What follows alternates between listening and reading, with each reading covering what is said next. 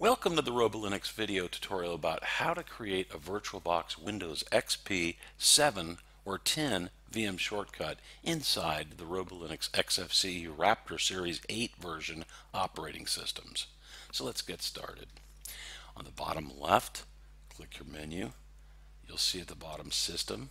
Just move your mouse over it, highlight it, and you'll see to the right Oracle VM VirtualBox. You'll load that. Now, you could have XP, Windows 7, or Windows 10 in here. I have 10 and 7, and today we're going to do a demonstration on 10, but it'll be exactly the same for all three. Simply highlight your operating system, right-click it, go to the bottom of the dialog box, select Create Shortcut on Desktop. Now shut down Oracle VirtualBox. Now we see our generic icon, but that's not Windows 10, so we right-click it, go to the bottom of the dialog box, select Properties. And then in this dialog box, we click the blue cube in the top left, and we're going to need to navigate. So we look here at the top, select Icon From, and you got file type icons. Hold down with your left mouse button the down arrow and go down to Image Files. And now you will see under Places your home user directory. Okay, so we're going to click on our home user directory. In my case, it's John. At the bottom of the file manager, you'll see VM icons. Double click it, and now you'll see XP, Windows 10, and Windows 7. We're selecting Windows 10. Now on the bottom right of this dialog box, you select OK, and you can close the Properties dialog box. Now we have the correct icon, but what we need to do is we need to set this shortcut, which is really a launcher. Okay, it's a desktop launcher. So we're going to right click it. We're going to go ahead and select Open with Mousepad or Open with Medit. I'm going to use Mousepad. Now, at the very bottom is where you want to put Categories with a capital C. Be sure you spell it exactly correctly and check it, and equals, and with a capital S for System, and then a semicolon. Just make sure it's all spelled right, otherwise it won't work. And now you can go to File at the top left and select Save. And you can exit the mouse pad editor.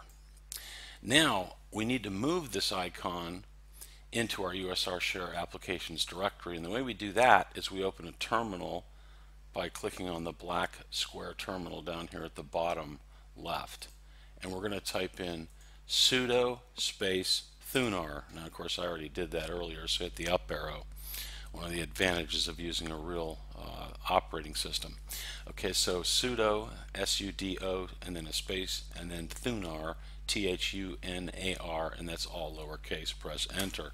It'll ask for your sudo password. Type it in. You won't see the characters, but type them and press enter. And now you are in the thunar file manager, and you are there as root. We don't need this terminal, so I'm going to roll it up. And what I'm going to do is I've got to go to my desktop where that icon is. Actually, it's a launcher now. And I go there and I see it, and I right click it, and I go to Cut in the dialog box. And now if you look directly to your left, you'll see that we've programmed Applications in Places. You just click there. Now anywhere in a white space on this screen, right click and select Paste in the dialog box, and you're done. Except you want to roll down your terminal and then exit out.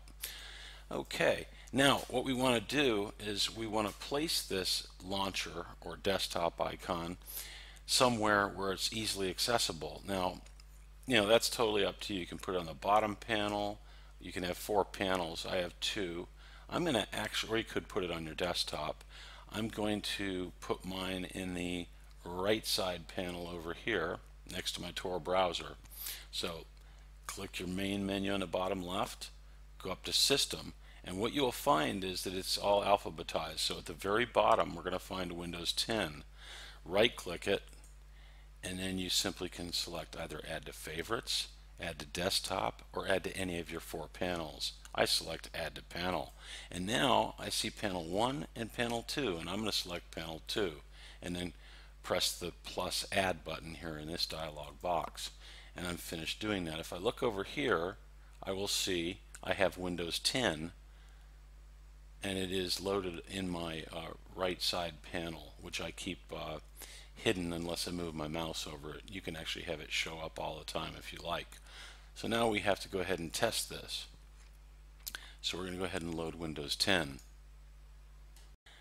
And as you can see, it loaded just fine. And of course that could have been Windows XP, 32 or 64-bit, could have been Windows 7, 32 or 64-bit, and it could have been a 32-bit version of Windows 10. I'm running the 64-bit Windows version 10.